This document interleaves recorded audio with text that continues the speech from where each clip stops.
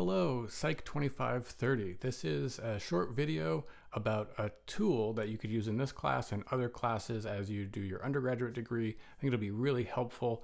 It's called Zotero, and here's the website, zotero.org. I'll link to it. They're billing itself as the as your personal research assistant. So if you haven't heard of this, you can go to this website and download this software for free.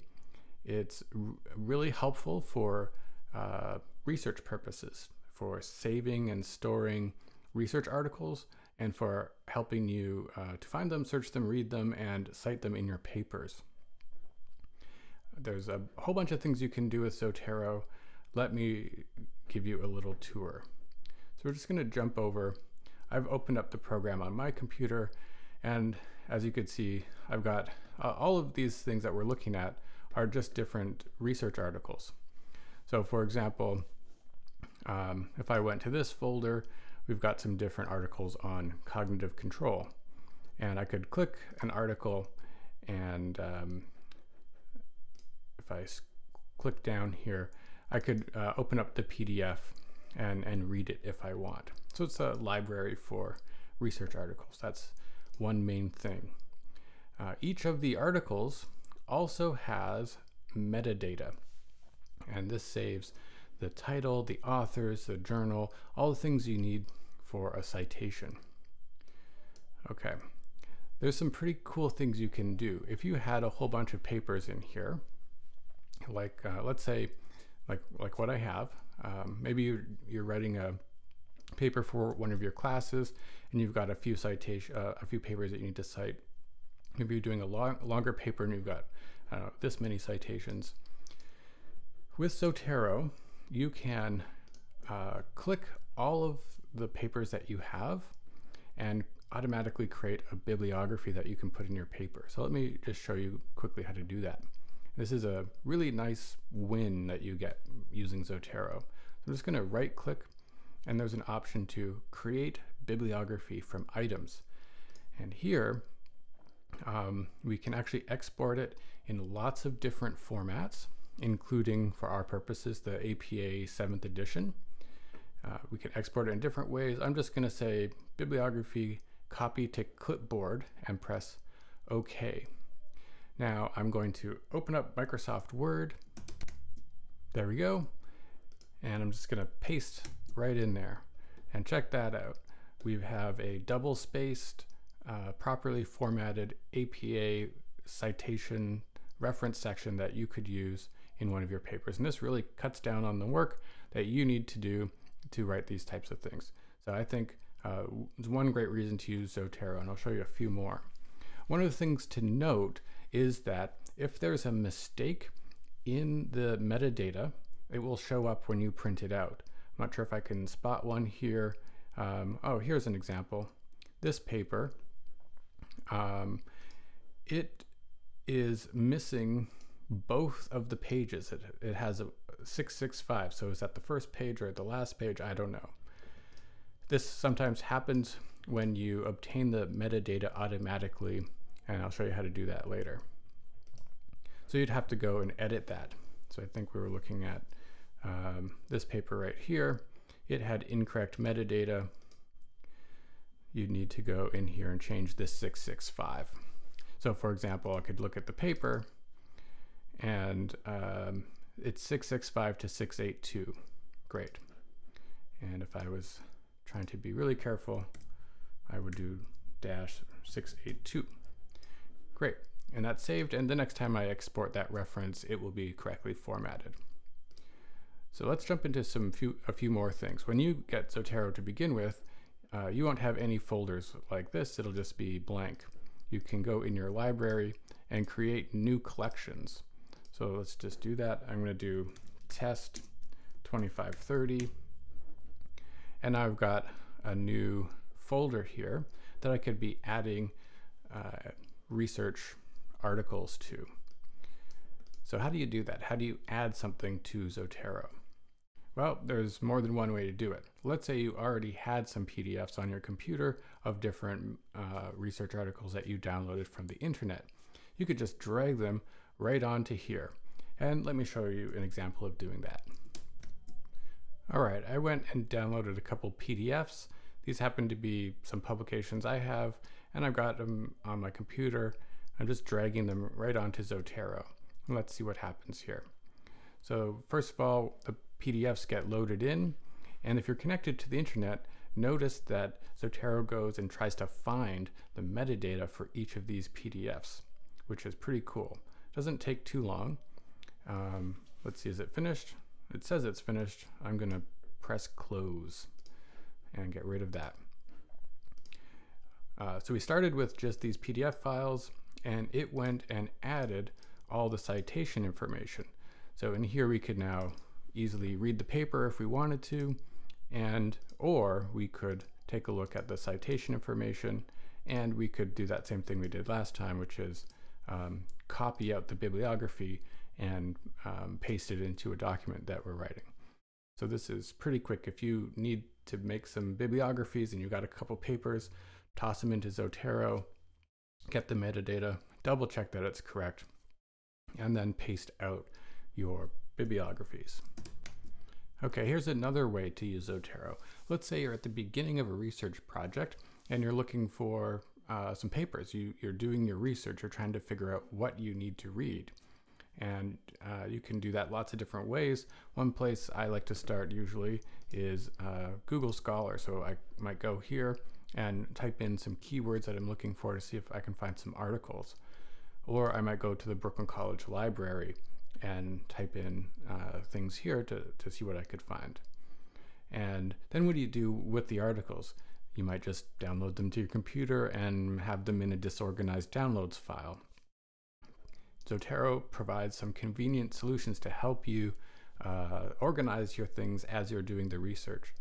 They come in the form of connectors for your browsers. So they have connectors for Safari, Chrome, Firefox, and whatever that one is. And so you can get them for your browsers. I've got this installed for Safari, and let me show you how it works. It's pretty neat. Let's see. So in class, we've been talking about all sorts of things. And this week, I believe we're doing the associations module. So maybe you're interested in associations. How many associations can people remember? You might try something like this. And okay, so we got a paper here that is in the journal Cognitive Science. It's called How Much Do People Remember? Some Estimates of the Quantity of Learned Information in Long-Term Memory. Maybe not exactly what we wanted, but for the let's say you wanted to read some of these papers here. In Google Scholar, if there's a PDF link on the right-hand side, this often means you can download the paper just by clicking the link. And it looks like a lot of the papers that came up here we might be able to download. If you have the Zotero connector installed, it'll appear a little differently in each browser. For Safari, it's right here. It's this folder. And if you click this folder on a page like Google Scholar, it shows all the different articles that are listed there in this Google Scholar page. And you could click the ones that you might want to download. So let's say I want to read these 4 papers. I click them, I press OK, and they automatically get downloaded into whatever Zotero folder I currently had open.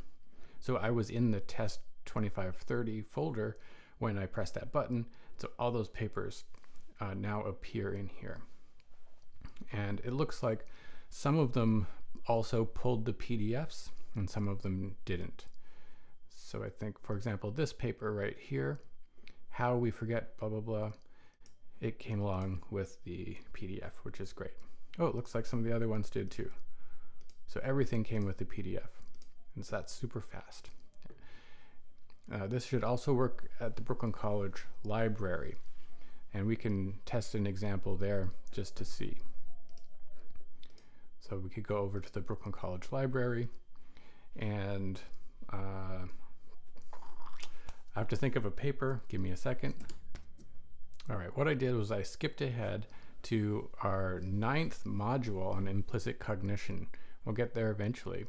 And one of the writing assignments has to do with reading a paper called Remembering by the Seat of Your Pants. It's a very interesting paper. It's a fun paper. It's from 2005. Here's the citation. Now we could copy this into Google Scholar, try to find the paper. We could also use the Brooklyn College Library because as students you all have access to that and you can get all the manuscripts for free that we're talking about in this class. You might notice a link here. This is a DOI link. DOI stands for Digital Object Identifier, and it's a way to identify specific articles. Oftentimes you can just take this DOI if you see one, and when you go to Brooklyn College Library, you can put it in the OneSearch tool. Let's see if it works. I haven't actually tried it for this paper. And it says no records found. Too bad. It does work quite a lot. Not this time, I guess. So let's see if we took the citation, put it in Brooklyn College OneSearch. Oh, that did a good job. It found the paper. Here it is, Remembering by the Seat of Your Pants. And it says available online. And we could click this. Let's see what happens. If you're off campus, you'll have to do a login. So let's do that. All right, I logged in and here we are at the paper. And in this case, you could just read the paper online if you wanted to. There is a download link, right? We can get the PDF right here. And this page should be working with Zotero as well. So if we click this icon, then it's going to save all of this to our Zotero folder, and we could go back there and read this paper later on. All right, so those are some really great features of Zotero to help you find research papers and organize them.